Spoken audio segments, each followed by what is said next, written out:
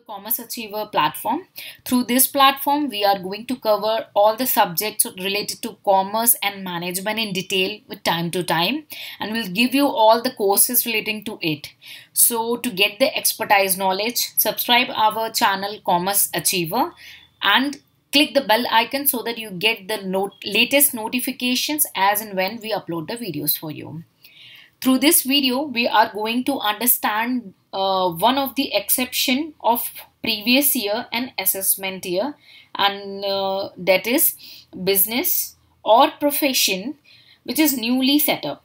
Business or profession which is the newly set up during any financial year, during a financial year. Okay? So before going ahead for understanding of this first exception, there are three exceptions. We deal separate exception in separate different videos, and let's first recall the previous year and assessment year. A quick recall. Okay, previous year is the year in which income is earned. Income in which year in which income is earned, and assessment year is the year following to the or succeeding to the previous year. Suppose in case of an example, an SSE Mr. X. Kindly go to the definition of SSE covered in separate video, and for SSE to understand the different meaning of people we already covered in two separate videos, must go through these two videos. Okay, so Mr. X is an individual who started his business say on 31st October 2019. So the previous will be an earned income, okay, an earned income thereon, okay. So the previous will be the year in which income is earned, that is 2019-20 will be the previous year, and following to the previous year is, or succeeding to the previous year is 2020-2021 is the assessment year. Here the income is earned and here the income is taxable. With this is the general rule, and now we are going the exception,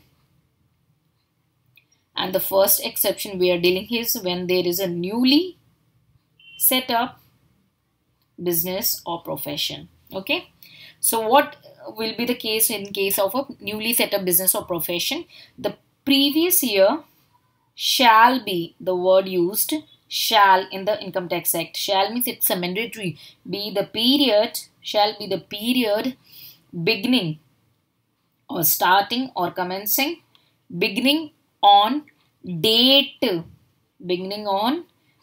of setting up of business or profession. Okay, when it starts, okay, and when it's ending, and ending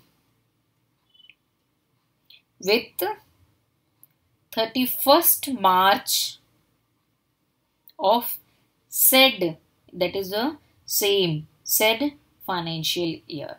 Okay, what will happen in case of a source of income? What will be done in case of a source of income? So when the source of income comes into an existence,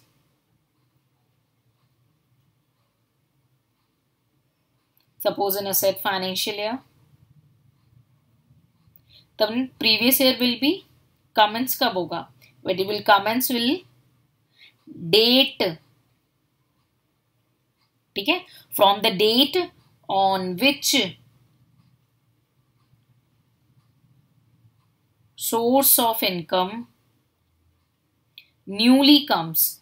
Okay? It's not an old or received or previous debt. No, it's a newly set up. Okay, newly comes. It's used in the act. Newly comes into existence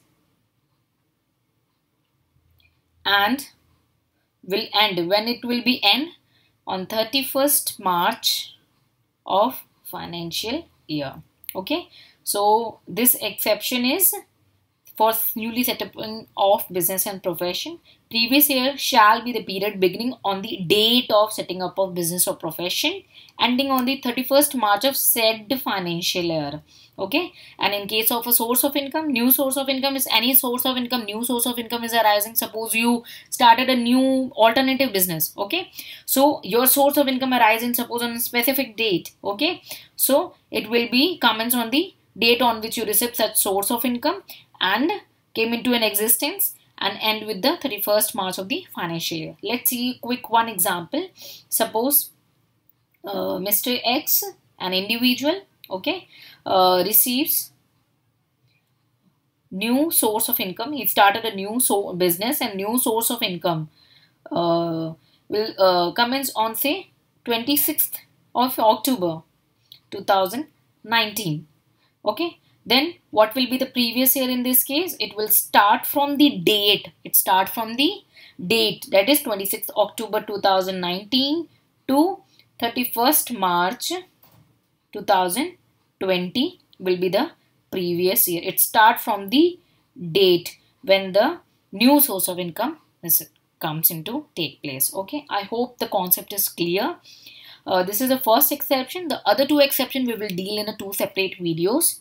In case of any doubt, feel free to ask in a comment section. You also can join us on a Telegram, and you can visit on our Facebook page also, and group. There is also another group where the discussion is going on. You can reach us there also. And for the students asking for the soft copy of the notes, they can visit to the website. And in case of a hard copy, you just contact us and grab the book. Okay. So one more thing, amount spending on an education is an investment. Never think you are spending amount on education or in learning is an expense, because when you think it's an expense, you do not give your soul to the learning. Just try to give soul to the learning and take it as an asset. Education is always with you forever. Okay, and even you can share with the different people, and it's keep on growing. It never decrease or constant. It keeps on growing. So it's an asset.